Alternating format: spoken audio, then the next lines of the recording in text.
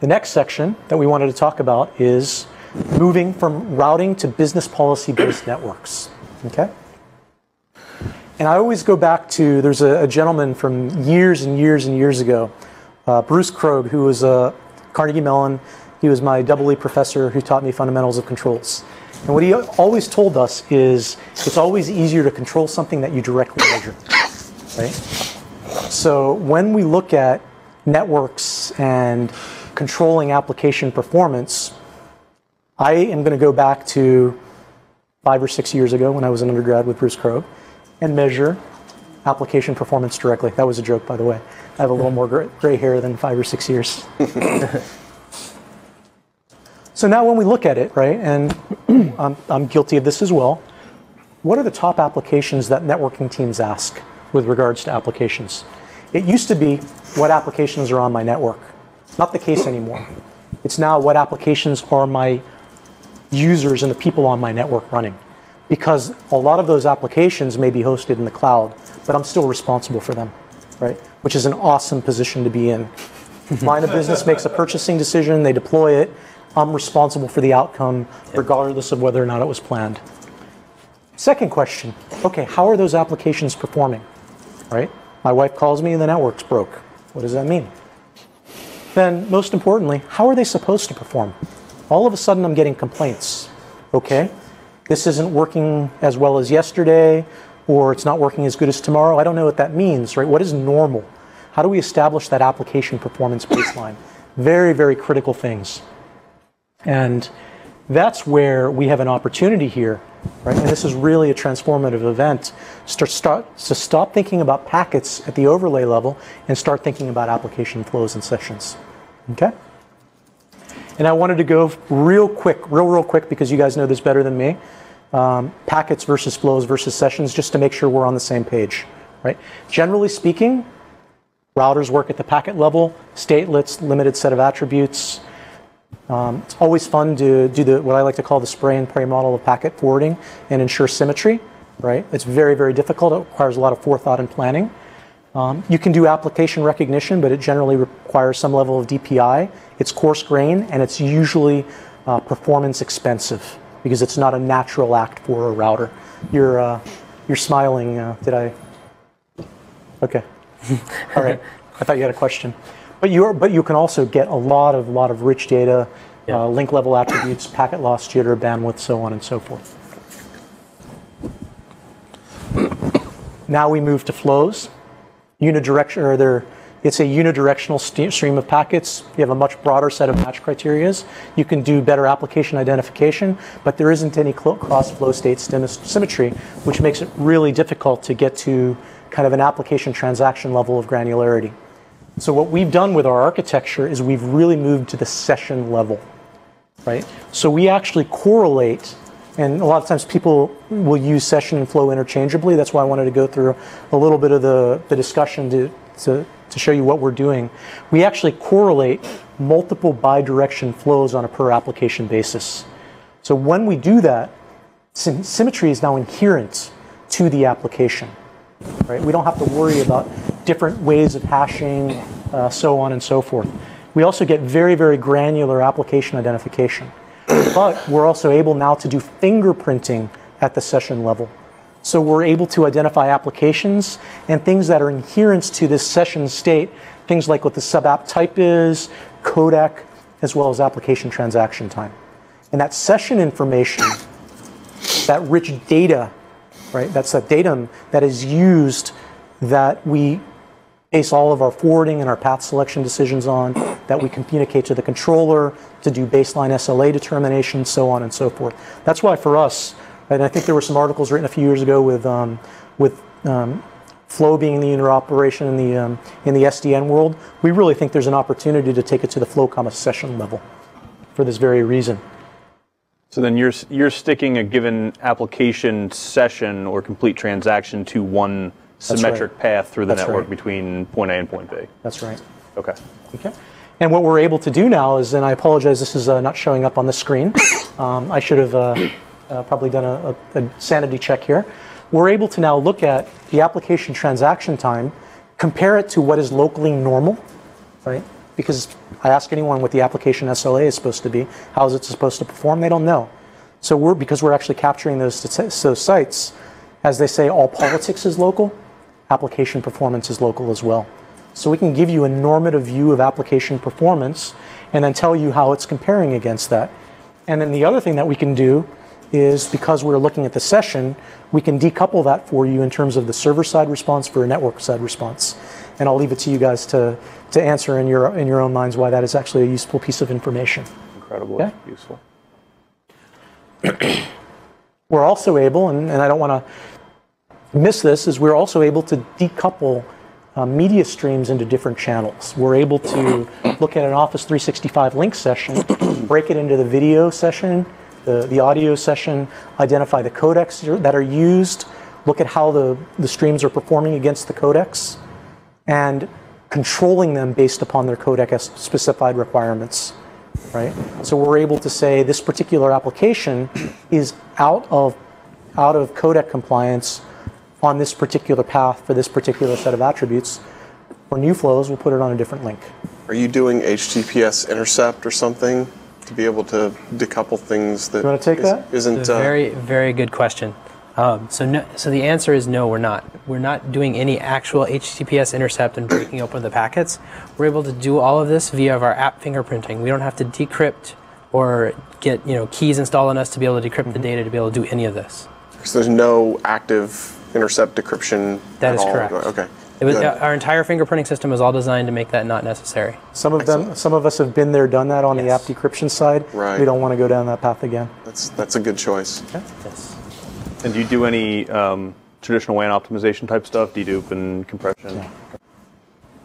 But what if we had that in the network? It'll still work. It'll work. Compatible? Coexistence. Coexistence. Yep. Okay. Coexistence. The following question, usually when I talk to customers, they say, okay, this is awesome, you can do this for some predefined apps. What about custom apps? The answer is yes. The second you sit down and define a custom app, we will start to automatically capture the transaction-specific SLA information, create those baselines, and then publish those for use in path selection decisions to the endpoints, right? And it's going to be one of those things where you'll converge upon what is good as everyone learns, but at least you have a seed point. How do you envision defining them? Is the user going to have to fill out a form with ports and stuff like that? Or are they going to be able to click on flows and say this, this, this, and this? Or is there some easy way to define a custom app? Because what I'm seeing, the reason for the question is I'm seeing a lot of people don't know what their apps do. Right.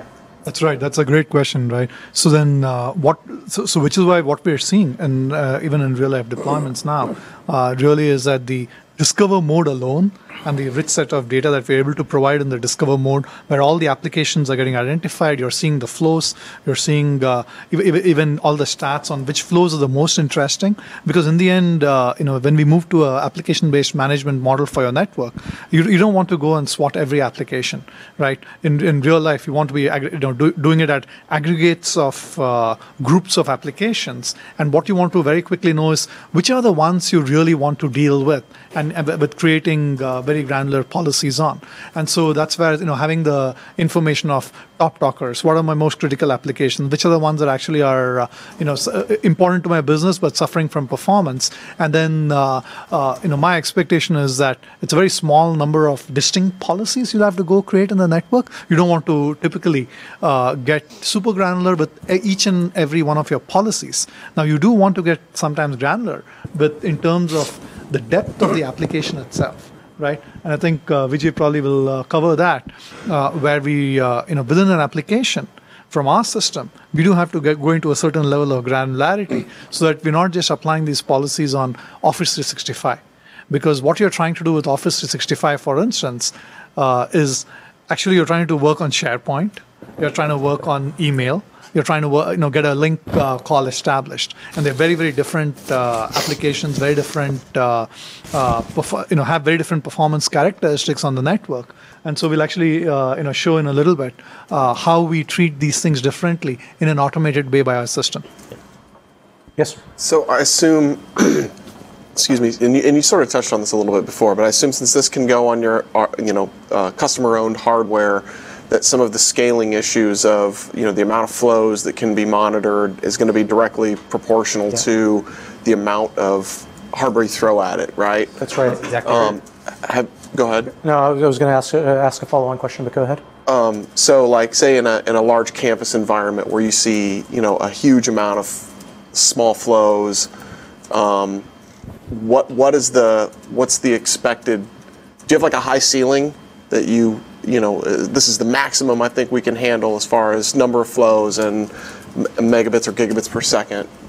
So the system itself does scale, even in our own testing, does scale to several gigs of encrypted flow throughput. Okay. And it is horizontally scalable. So then you can keep adding significant amounts of capacity horizontally too. Okay, so if you've got n by 1 gig or n by whatever, you can that's exactly scale them out linearly. You can just scale out linearly. And the reason really for adopting that kind of a model, if you see, and this will come up as a theme in multiple elements of our product architecture, that these are the learnings that I think for a lot of us from web scale architectures, right, where the old model of let's go build one large box versus if you can build a horizontally scalable model, it just affords greater flexibility for customers. Okay. Yeah. Thank you. And there's also a second thing that we've done on the data plane, right? So this isn't a packet data plane. There's a lot of optimizations that have been done to make it a session-aware flow forwarder. What our data structures look like? How do we do the lookups against those data structures? How do we do all of those things? With a traditional packet-based model, the more state that you maintain at the flow level, very, very, very rapid trail-off in performance. We're much, much smoother there. All right, so you're basically taking some of what the old hardware appliance, security appliances, like say, like an SRX or something that is a flow-based appliance, and you're using that same technology to use, or same methodology, I guess I should say, to make a more optimized lookup and use of your resources that exist, because it builds a flow, and then you can reference the flow instead of. I can't speak to the other platform that you mentioned in terms of their architecture, but fundamentally you're right. The architecture of the data plane is really flow and session aware, and flow and session optimized. Okay. I got a question going back to custom. Sure, custom apps. Yeah, custom apps being added. Do you use any of that data to provide policies for others? Like, do you use it to learn? Like, No. Okay. Yeah. That would be mean. What we're able to is that rather than for the non-custom applications, right? For the more because like Vijay said, for custom applications, typically it's it's a one-off for an organization. The organization has chosen to go build their own custom IT application. But when you go to package like SAP, ERP, even my cloud-based applications, known applications, we do shots. Since we have the information, what we're able to do is provide baseline anonymized recommendations. But hey, in your peer category, here is what we typically see. So where it can help, and we're seeing that from customers, really is that new applications are constantly coming in, and IT teams are struggling to see the right policy for this. Right. And if you've seen a new policy or you've seen some kind of a policy violation across the customer base, this is just useful information to propagate and provide as a suggestion. Yeah. But hey, if you are rolling out SAP and every one of your peer companies, they have a segmented policy or a policy with a firewall, and you don't have one, you do get a notice saying something for you to consider. Yeah, because what makes me think of that is, like Cisco on the security side will ask you when you set a box up if you want to opt into their, information for anonymous information for global event correlation, things like that, and then they can use that to update things like IPS policies, and they kind of use that to say, hey, we've got more data than anyone, and we can put together accurate policies and so on. So it just made me think, can that data be used to, when new apps come out, and you start to see a trend of that? In fact, it is, and it's particularly useful for SaaS-based apps as well as traditional enterprise apps. Yeah. Okay. Yeah. All right. On that note, we have another demo that Mr. Edwards is going to show for us. Hey, demo time. My brain keeps melting. This is like melting my brain, seriously. Been a big day. Maybe we can. I have another question, but I don't know. Sure, go ahead. Okay. Your question that kind of came in through Twitter. So if you guys are doing VXLAN and CAP, and then wrapping that in IPsec, then does that actually, what kind of implications does it have for hardware selection? Do you need something that can do VXLAN and CAP in hardware or anything like that? Or if you do this in software, what kind of overhead does that add to requirements for just a pure software play? So from a system sizing perspective, we don't need hardware to support that, because we're talking about on the WAN side, a few hundred megabits to a gigabit. It's okay. I guess at the end of the day, you're probably doing a handful of tunnels, not data center level overlay, hundreds of thousands of tunnels. So what is probably more relevant and important is the kind of the encryption we got to do and sizing the system according to that. Mm-hmm. For the actual VXLAN encapsulation stuff, it's just another encapsulation on the as the packet is moving through us. Yeah, this is the IPsec, but it's most of the overhead. Yeah, that's. Yeah, and the fundamentally what you're seeing really is that in the WAN, right? I think it was mentioned earlier on that the requirements we see from customers are gigs and tens of gigs, right? Which we absolutely and easily scale to, and that's where the opportunity for a transition to x86 really is, right? We certainly wouldn't recommend a customer to use an x86 based native switch in a 100 gig fabric in a data center, right? I mean, they're merchant silicon, etc. Are considered commodity hardware. I think when it comes to the WAN, then the transition, as not in the tens of gigs across sites. That's I think it's just providing a very interesting opportunity to make the transition to software. Definitely. Do you guys have like a hardware compatibility list or something like that? Customers that want to roll their own. That's exactly it. We are able to provide them that kind of a matrix and work with them to make sure they don't shoot themselves in the foot. Yeah. Exactly. Very kind of you. Thank you. Great. All right. So as you guys can see up there on the screen, we've got our CloudGenix dashboard set up. And what we've got here, as Vijay was saying, is we're going to take a look at some of our media analytics that we can provide. We've got one site right now talking out to the cloud. So this is actually back at our headquarters again. And we've got an active WebEx and a couple other meetings going on. And so we're going to dive in and see what we can see from our actual real-time analytics. Let me zoom in a little bit. Last hour, so the data gets a little granular.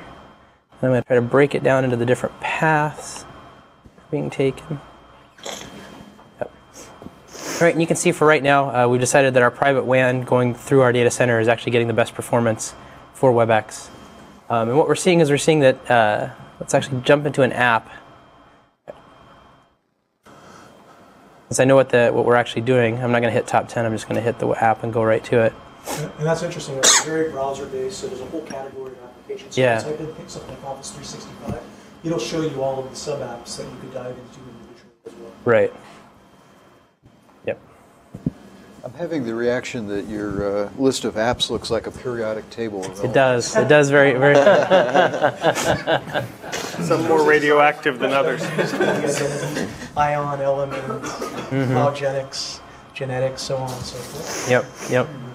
There was a question early on about, I think Stephen asked us early on a little bit on the naming of the company and how it is CloudGenix. So the Ion and the, fundamentally we do think that we are making our little attempt to change the DNA of networking so that rather than dealing with packets, we really start dealing with application flows and application sessions.